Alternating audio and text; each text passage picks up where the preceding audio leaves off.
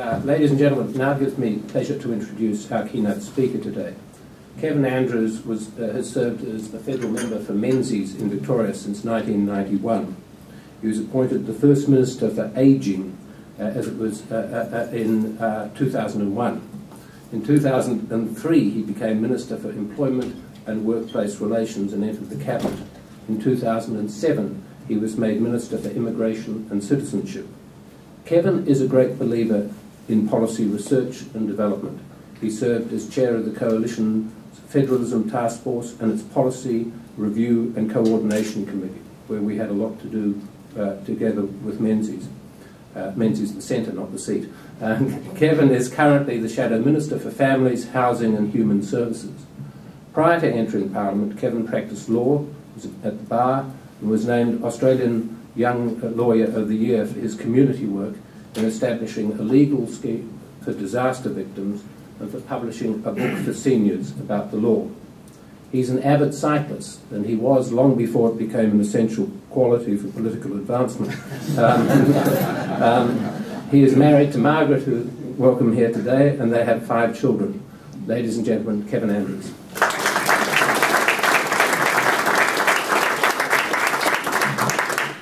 Thank you very much, Tom, to you, to May from the Menzies Centre, to Alex from the CPA, my parliamentary colleague Steve Chobo, the member for Moncrief, and former parliamentary colleague Jim Carlton. We were both in Parliament together towards the end of Jim's long and illustrious career and at the beginning of mine. I won't put the rest of it in. It's great to be here. Particularly can I say thank you to the Menzies Research Centre for the ongoing work that they do. The development of policy is so important for not just a political party, but for the future of a country. And it was Bob Menzies himself who said that the time in opposition can be one of the most profitable times for a political party if it uses it wisely and substantively, and that is to get down and look at the challenges and the problems facing a country and to engage in that process of looking at the solutions that are needed for the future. And hopefully that's something which we've been doing over the last few years, which will set us up for government whenever that may occur again. I can also thank the CPA for hosting this event. CPA is one of those institutions in Australian society, but it has a particular resonance in terms of why we're here this morning. There wouldn't be a charitable or voluntary organisation in Australia for whom services are not provided by members of the accounting profession.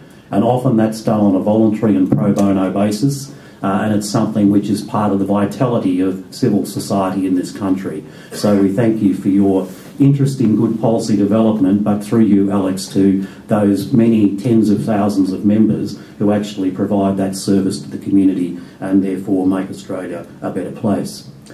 Ladies and gentlemen, the Leader of the Opposition, Tony Abbott, has outlined the direction that a Liberal National Party government would take in a number of important areas in a series of speeches over the last few months. These directions include a stronger economy, stronger borders, better infrastructure, a cleaner environment and stronger communities. In his 5th address just last week, Mr Abbott placed these initiatives in the context of working for the benefit of all the Australian people, and I quote, "More capable and more contented individuals living in stronger and more cohesive communities is the goal of the 5 policy plans that the Liberal National Coalition has announced this year. The purpose of good government is better people." Ladies and gentlemen, my purpose today is to expand on the theme of Mr Abbott's policy directions, particularly in the relationship between the government and the institutions of civil society. The Coalition has been considering its future policy directions for the past 4 years, first under the chairmanship of Julie Bishop, and then myself, and then for the past 2 years under the chairmanship of Andrew Robb. Not only have we undertaken detailed policy work, but we've also considered the overall role of government. Andrew Robb has indicated there are a number of pillars of our policy response. The Coalition government will live within its means, back our nation's strengths, reverse the nanny state and restore a culture of personal responsibility. To quote Andrew, Reversing the nanny state requires a clear philosophical shift from the instinct that government knows best to reducing government involvement in business and in people's lives, removing productivity-sapping reporting requirements across sectors, adding flexibility to the labour market and providing greater autonomy are all powerful ways of limiting the reach of government. He continued, restoring a culture of personal responsibility instills faith in the individual, business and other enterprise to make decisions that are in their own interest, not in the interests of bureaucrats and politicians. This freedom helps produce the best outcomes. For example, it fosters a spirit of enterprise, self-sufficiency and reduces reliance on government to shape destinies. So, ladies and gentlemen, it's against this background that Tony and Andrew have outlined that I turn to the role of civil society. In his famous oration to commemorate the Athenians who died in the Peloponnesian Wars against Sparta, Pericles extolled democracy and praised the ancient city-state as the envy of the world. He reminded his fellow citizens that democracy comprised not only a constitution with equality before the law and opportunity for all, but the day-to-day relations of Athenians with each other. It is the laws themselves are obeyed, including, to quote Pericles, unwritten laws that is an acknowledged shame to break. Now, although Pericles did much to extend democracy to the citizens of Athens, many of the greatest thinkers of the time doubted this new form of government. Plato believed that democracies deteriorate into licence, and Aristotle, although less severe, noted that constitutions can be captured by groups interested only in their own selfish ends. A cursory survey of the 20th century illustrates these misgivings. Nations with apparently democratic constitutions were in fact totalitarian regimes that denied even the most basic human rights to many people. Indeed, many remain so. And in other places, democracy flowered only to wither as special groups replaced government by the people and for the people. So despite the trappings, the formal constitutions, the grand national councils, the political titles, fundamental elements of democracy have been missing from many systems of government.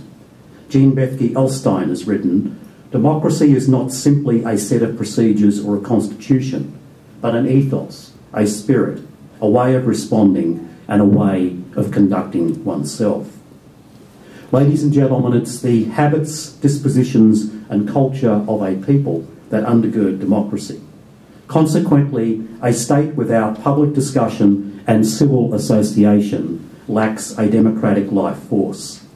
Alexis de Tocqueville observed almost 200 years ago that it's the association of people in a myriad of groups and organisations that underpins the modern democratic experiment.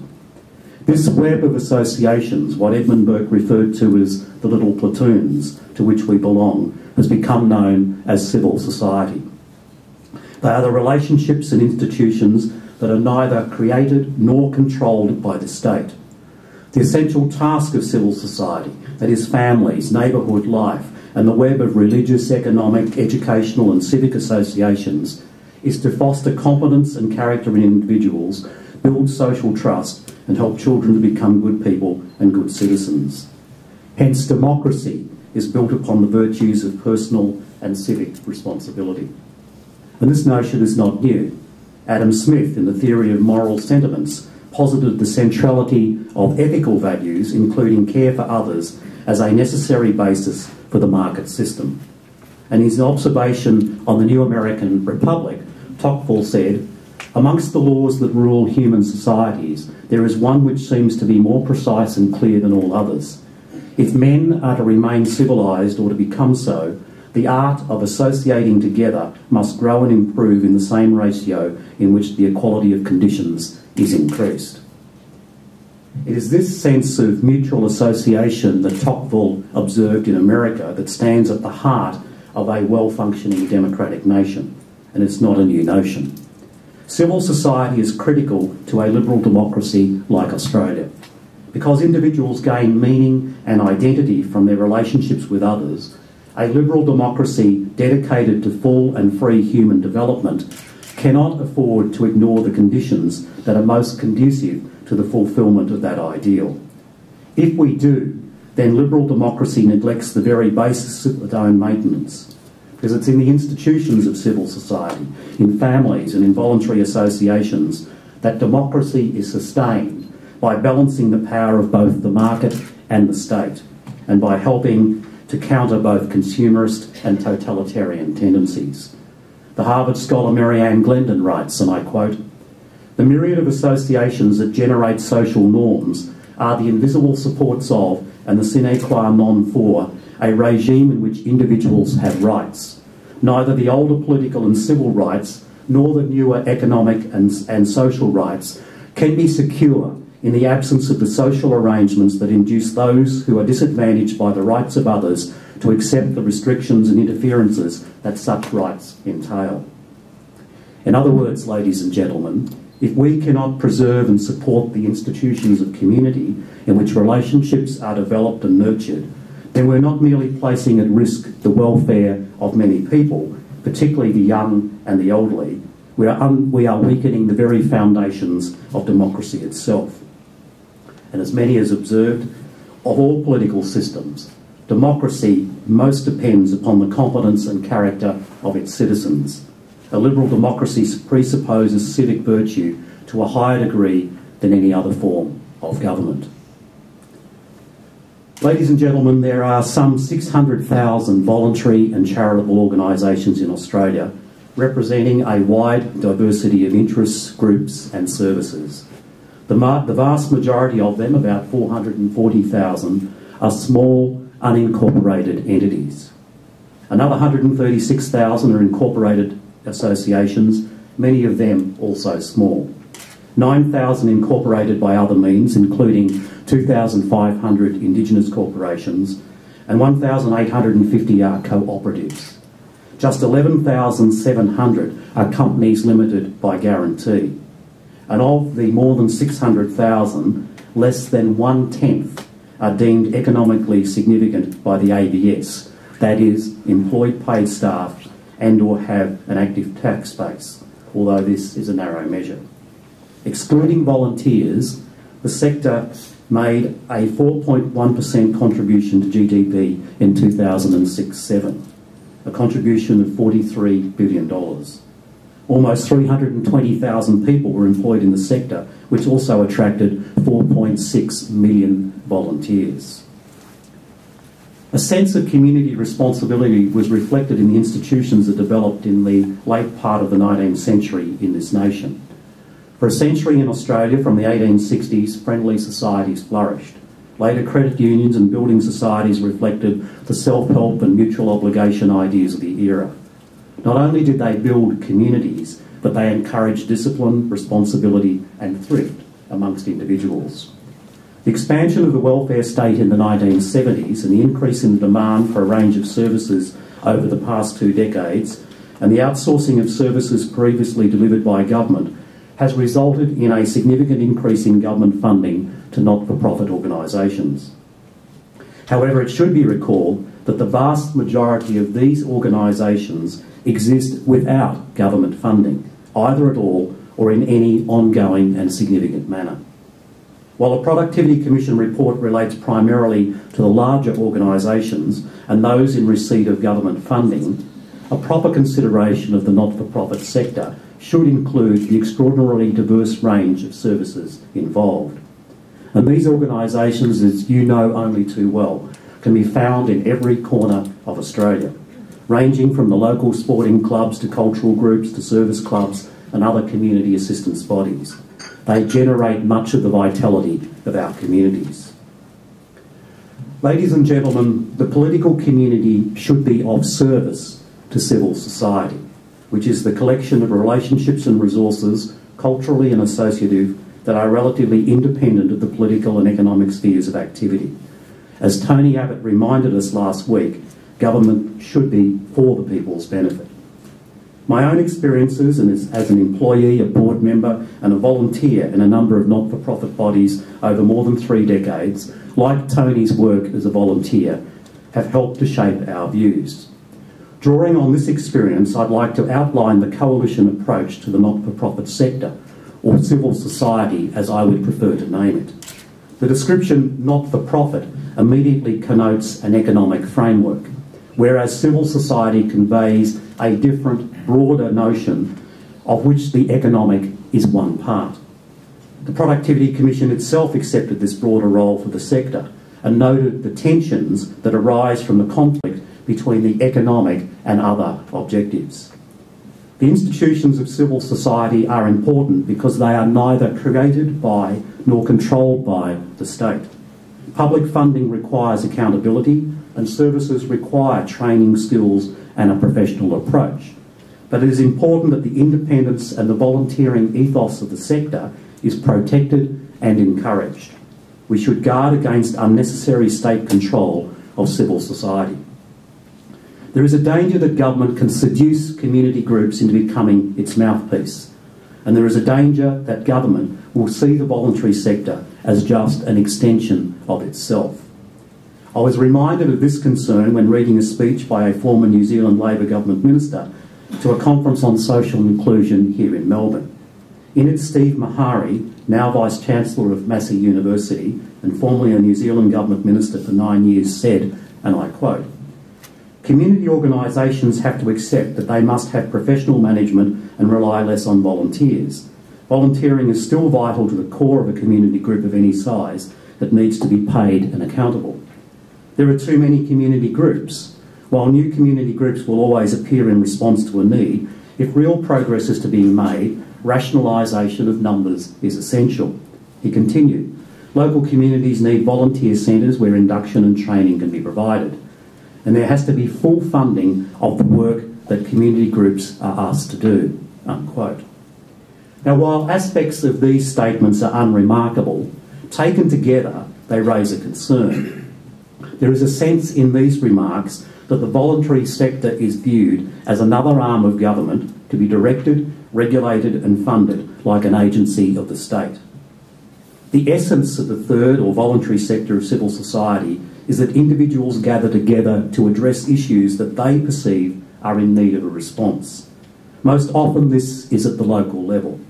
Surely there cannot be too many community groups. The suggestion that there are too many groups smacks of a command approach and bureaucratic control. One only has to look to Britain to see how non-government organisations can morph into quasi-government organisations. According to the National Council for Voluntary Organisations, 25,000 British charities receive more than 3/4 of their funding from government. Having courted a new constituency of charitable organisations, the danger is that government can politicise that partnership to the point of crudely suggesting that only support for the party in government will maintain the massive levels of funding. When civil society accepts this arrangement, it effectively has lost its independence. What does it matter, you may ask, if civil and civic organisations and charitable organisations become arms of government? A blending of the role of government and the civil sector risks the domination of the government sphere over all others. Do not forget that every state power tends to look upon all liberty with a suspicious eye, warned the Dutch statesman Abraham Kuyper. The ancient history of all people replays a shameful spectacle. Despite stubborn, sometimes heroic struggle, the freedom of the spheres die out and state power becomes Caesarean triumphs. Ladies and gentlemen, when the state directs the activity of civil society, it enfeebles the ability of citizens to take responsibility for their own community and their own society. As Tony Abbott said last week, the risk when government tackles problems that are best addressed in the community is that people are denied the chance to achieve something for themselves. And the practical outcome is all too familiar. A one-size-fits-all approach to social problems, ensnared by contractual obligations designed to fit governmental silos which rob much of the individual and personal initiative that we should motivate. Worse, it endangers the vibrancy of the institutions that help to form citizens in the virtues. The act of giving, whether finances, services or counsel, becomes a professional activity and a function of the state, rather than an act of charity and love directed to fellow human beings. This is not to say that the state has no role to play in other spheres of society. Rather, it is to assert that free citizens should ensure that the state is an enabler of other spheres of human activity, not a master of them. So, ladies and gentlemen, it's against this background that I wish to outline the Coalition's approach to three topical issues. The Gillard government is proposing to establish a new Charities Commission, modelled loosely on the one operating in the United Kingdom. According to a current draft of the legislation, the object is, and I quote, to protect and enhance public trust and confidence in the not-for-profit sector by establishing a national regulatory framework and the Commissioner of the proposed ACNC. Although initially operating as part of the Australian Tax Office, it is envisaged that the new body will become a separate regulatory agency.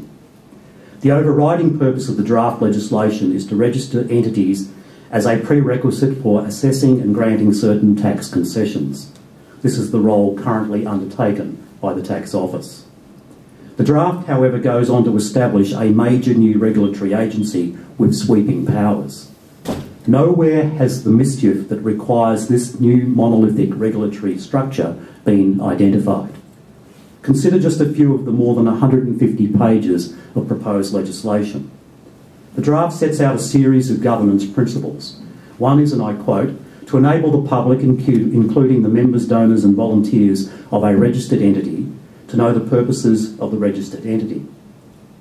Now, surely this can be established in a much simpler, less costly, less burdensome manner than a whole new regulatory regime. The requirement that each organisation publish details on its website would achieve the same end. Another section states, and I quote, a registered entity must not have a person as a responsible entity if having the person as a responsible entity would undermine public trust and confidence in the governance or operation of the registered entity, unquote. Not only does this involve a reverse onus on the entity, it would necessitate an examination of the activities of every potential person on the governing board of the entity against a vague standard. Another section states, again I quote, a registered entity must establish and maintain processes for ensuring that it does nothing that places Australia in breach of its international law obligations. Once again, this is a burdensome provision that will require many charities to obtain legal and other advice about a myriad of international laws, covenants and treaties.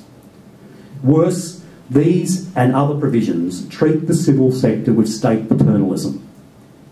If entities or their directors break the law, they can be prosecuted. If existing laws need strengthening, let the government make out the case for doing so, replete with the examples of the breaches that need to be rectified. But nowhere has the mischief that this bill assumes been made out. It is a power grab by the government, which will extend extraordinary powers to bureaucrats to reach into the affairs of organisations ranging from local congregations to national charities. Under the provisions of the draft bill, individuals ranging from a local parish minister through to the Archbishop of a diocese could be suspended or removed by the Commission. And every entity will be required to meet a new complex set of reporting requirements that will cost charitable organisations, including, as I said, local congregations, thousands of dollars. Officers of the Commission will have powers to inspect and seize records. This is an extraordinary reach by government into the affairs of civil society. It assumes that people who give of their time and efforts, often in a voluntary capacity, are untrustworthy and tainted. Ladies and gentlemen, the Coalition will adopt a different approach. First, we recognise that there is a place for a national body to enhance the role of the institutions of civil society. Accordingly, we will support a small commission as an educative and training body. We will work with the sector to ensure that it represents the sector, and we will work with the sector to transfer responsibility and governance of the Commission to the sector over the next few years. Under the Coalition, the Independent Charities Commission will provide education and support services to registered charities, provide information to assist with the process of regulation for new charities and not-for-profit agencies, act as a one-stop shop for information on charitable organisations and agencies operating within Australia, advocate for the rights of charities and not-for-profit agencies, represent the interests of charities and not-for-profit agencies to government, help facilitate the interaction between government and the charitable and not-for-profit sector, undertake research and cross-sector evaluations on issues of concern to the sector, and help innovation within the sector. We will also ask the new body to coordinate with the sector, the Commonwealth, the states and the territories to propose a new common financial and other reporting standard that will negate the practice of numerous reports being prepared each year for different funding and regulatory bodies. We will retain the regulatory powers that already exist in the ATO and ASIC and other similar bodies, and we will not transfer them to the new Commission. Until and unless there is harmonisation of various Commonwealth, state and territory laws, the proposed Commission simply adds yet another of regulation and bureaucracy to the sector. And I note in this context that the states have not agreed to hand over any of their powers in this area to the new Commission. We will respect the role of the states and will work with them to achieve harmony in relation to fundraising codes and other regulations. Ladies and gentlemen, the ACNC was conceived as a body to support charities and not-for-profits to enhance their contribution to society. Its role appears to be more about policing and enforcement as outlined in the exposure draft of the Australian Charities and Not-for-Profits Commission Bill. For example, the powers to investigate any breach of the law, powers to remove a responsible person, as I've outlined earlier. No evidence has been put forward of cases of non-compliance by charitable entities which could justify the seemingly heavy-handed reforms or how the proposed reforms would address any current problems. Secondly, ladies and gentlemen, we will retain the current common law definition of charity and maintain the public benefit test. This is consistent with the evidence-based reviews of the 2001 Charities Definition Inquiry, the Henry Review and the Productivity Commission report. It is already part of the law that an entity is not charitable if its purposes are not for the public benefit. There is a presumption, for example, that an entity whose purpose is for the relief of poverty, the advancement of education or the advancement of religion is for the public benefit. The presumption, though, is not absolute. It is rebuttable. This is acknowledged by the ATO in a key ruling, and I quote, "Public benefit may be prima facie assumed unless the contrary appears. Where the contrary appears, an applicant must prove benefit." If a relevant regulator believes that an entity is not charitable on this ground, the law already provides an appropriate response. Specifically regarding advancement of religion, the ATO notes, and I quote, "A purpose involving religion is not charitable if the public benefit is absent." For example, if the ATO considered that a particular religious body was not acting for the public benefit, then it has the power to revoke the body's charitable status and assess it for income tax or deny it an endorsement in the first place when it applies to the office. The onus would then be on the charitable body to challenge the assessment in the courts and to prove that it's acting in the public benefit. There is nothing preventing the ATO from adopting the same action under the current law in respect of a religious or other charitable body which the ATO considered was not acting for the public benefit. The fact that the ATO has not taken any action in this regard could reasonably lead to the inference that there is not a problem in the first place, rather than the inference that the law needs to be changed. Previous reviews do not support removal of the presumption of public benefit. The 2001 Charities Definition Inquiry recommended retention of the presumption of public benefit, and I quote, "Once a purpose has been established to fall under the advancement of health, education, social and community welfare, religion, culture and the environment, it would be presumed to be for the benefit of the community unless evidence to the contrary were presented." The Henry Report and the Productivity Commission report endorsed the position of the Charities Review Inquiry. The previous attempt to remove the presumption of public benefit in the Charities Bill in 2003 was rejected after full consideration. Despite some suggestions by some to the contrary, the proposed removal of the public benefit test has nothing to do with the word investments case, for which there's a specific response in the form of the unrelated business income test reforms, or the Aid Watch case, which there is a specific response in the form of in Australia reforms. There is no evidence to how the current law is deficient. Further, there is evidence that removal of the presumption in England and Wales has led to challenges to the status of not-for-profit religious providers of aged care and education. What is certain and uncontroversial under the current law risks becoming the subject of lengthy and costly dispute resolution under a revised law. Removing the presumption of public benefit is not the appropriate way to address concerns about perceived or actual problems with a particular group or organisation. The current law can be applied or, if necessary, modified to address any concerns. To use this instance as evidence of support for removing the presumption flies in the face of substantive evidence-based reviews over many years that I've referred to. We will examine any particular issues that are cause for concern. It has at times been suggested the charities sector needs review and regulation because the sector receives substantial tax concessions. But arguments about tax concessions for charities do not belong in the consultation and formulation of policy on the definition of a charity, the ACNC, not-for-profit governing arrangements and charitable fundraising. The issues should not be conflated.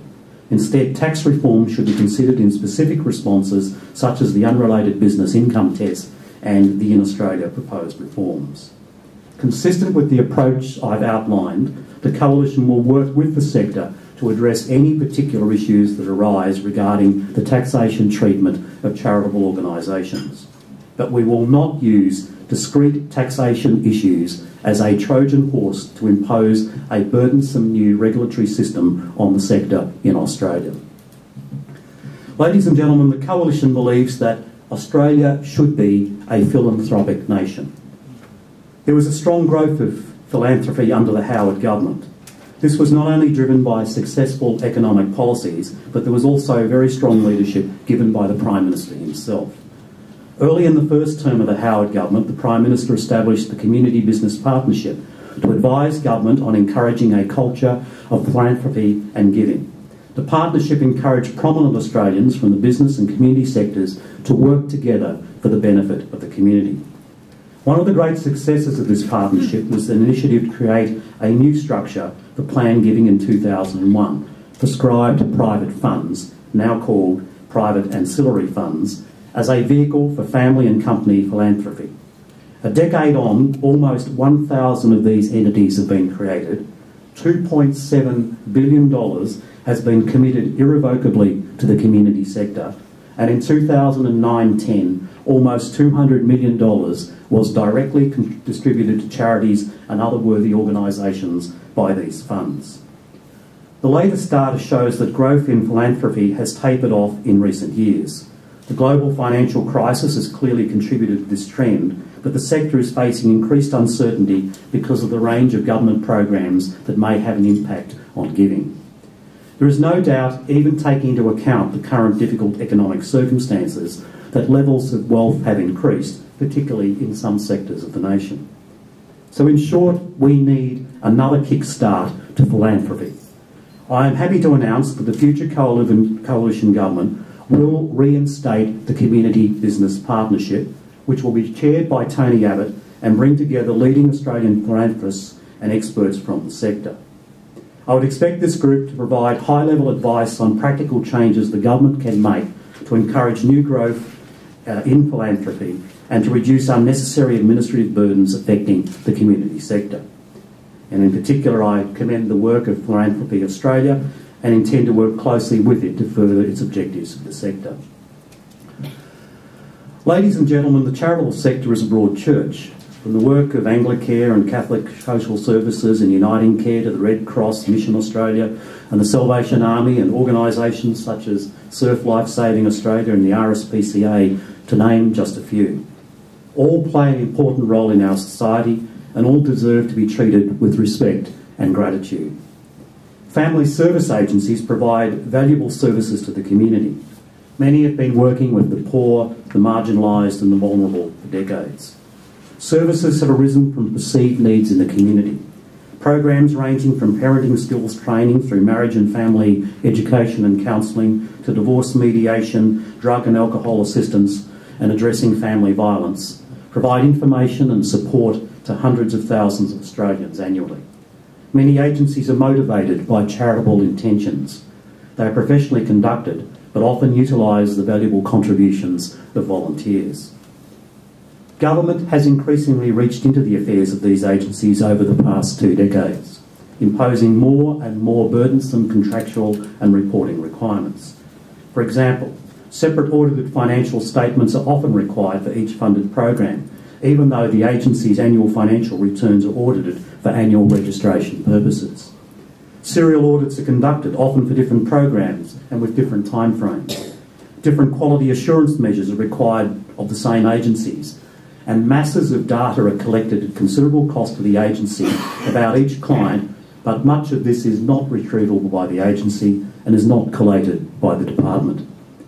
Government contractual and reporting requirements cost family service agencies significant sums of money to administer. Much data is collected, but little of it is ever used. Many agencies have multiple contracts with government, with different requirements, different obligations and different reporting. Agencies continue to expend valuable resources on meeting these requirements that could be better spent on providing services and funding innovation. The Coalition supports transparency and accountability in the use of taxpayers' funds, but it also supports simplicity and efficiency. The civil sector has a long history of responsible governance and management. The Coalition will respect and trust this. In 2010, I announced that the Coalition in government would simplify the relationship between the Commonwealth and family service providers. Today, I can announce some more details about our approach to simplify the reporting and contractual requirements of family service agencies. We believe in working with the sector, not directing the sector and treating it as an extension of the state. And we believe that those working in the sector, not bureaucrats working in Canberra, are best placed to tell us what can work and how we can work together to ensure that we're making life for the institutions of civil society easier, not more difficult. Therefore, ladies and gentlemen, the Coalition will implement one contract with the department for each agency instead of multiple contracts. We'll require the department to negotiate the content of these contracts with the agencies instead of simply imposing them on them. We will simplify the auditing process to require only one financial audit from each agency annually. We will replace the current system of rolling audits with an initial benchmarking audit that has a period of life of 5 years, with spot audits to be undertaken if the Commonwealth is made aware of any adverse conduct on behalf of the agency. We will simplify the reporting requirements for governance arrangements, with the registration as a company or an unincorporated association sufficing as evidence of appropriate governance arrangements. We'll require all funded agencies to lodge a one-page annual governance return by the chairperson of the board or governing body indicating that the body is properly governed. We'll replace the current time-consuming and costly system of data collection with a requirement that each agency file a quarterly report indicating the number of clients seen by the agency according to the program area and the postcode of the client.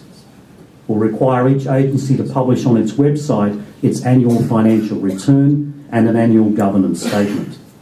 We'll replace the current system of data collection with a series of cross-sector evaluations of the efficiency and effectiveness of various programs, and we'll work with the sector to ensure that adequate and known whistleblower provisions are in place. Ladies and gentlemen, these changes will ensure the agencies are able to focus their time and resources on delivering vital services to the community.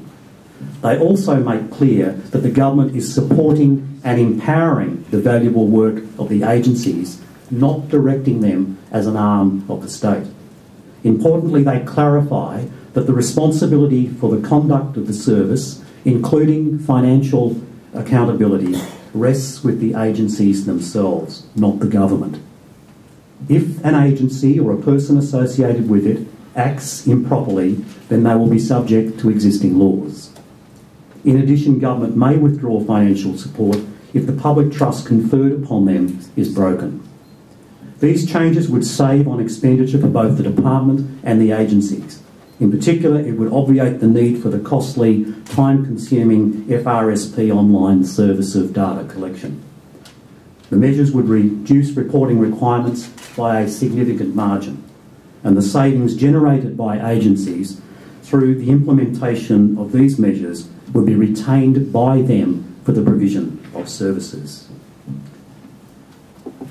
Ladies and gentlemen, I've taken time in this speech to outline not only some specific policies that the Coalition will adopt in my area of responsibility, but also our underlying approach.